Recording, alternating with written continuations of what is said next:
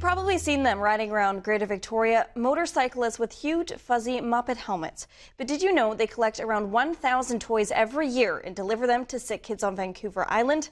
Well, in this week's Vital People, Tess van Straaten introduces us to the man who started Helmet Heads Canada and shows us how it's making a difference. Scott Farron loves to ride, and his fuzzy, bright red Muppet head helmet gets lots of attention. Everyone really notices where you are. They turn, they smile. You see a grumpy person in a car, you pull up next to them, you just kind of nod your head, and instant smiles, usually laughs.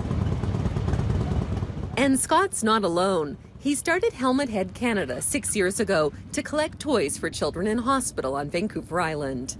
I started it just because it needed to happen.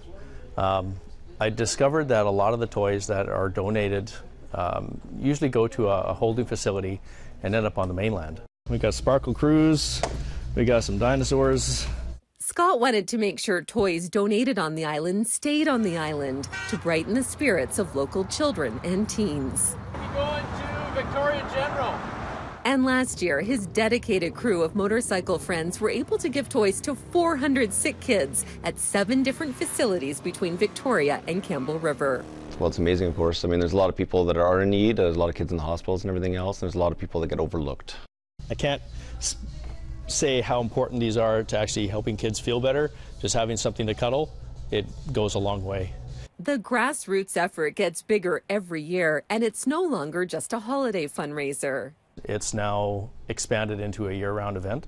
So we do 2 or 3 major campaigns every year, centering around the parades for extra visibility and awareness. Victoria Helmet Heads are here in the parade this year. There's other maybe places out there that are bigger and everything else, but I think the passion that's here involved and where it's going to really matters.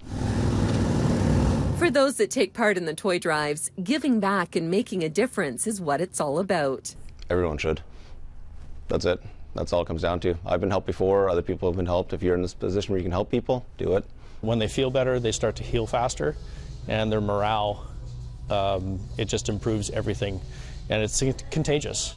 And for Scott, the joy he brings is the best gift of all. It brightens your soul, it lifts your heart, it just makes your whole day to see a sad little kid in a room. Eyes get brighter, they stand up, they come to the door as you're walking down the hall, pushing a giant handcart, you know, brimming with toys. Vital People, brought to you by the Victoria Foundation, connecting people who care with causes that matter.